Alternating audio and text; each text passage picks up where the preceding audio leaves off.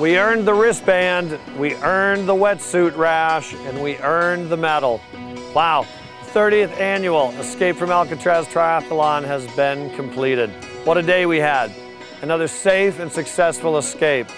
We had ideal conditions weather-wise. Tides were pulling just in the right direction. It was one of the fastest, safest swims we've had in years.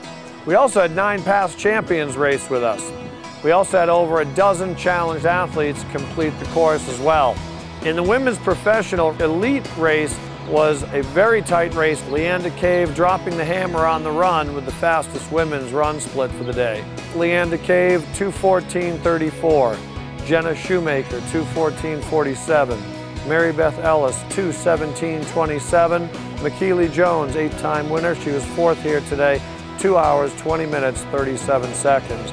Rebecca Wittenach-Huber rounding up the top 5, 2:26.02.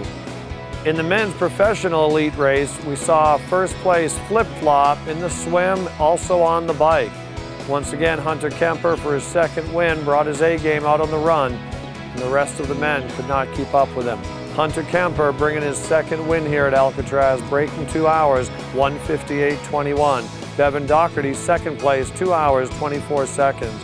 Andy Potts, 3-time consecutive winner over the last few years, 2:02.02 for 3rd place. Chris McCormick, a 4-time winner here, 4th place, 2:02.08.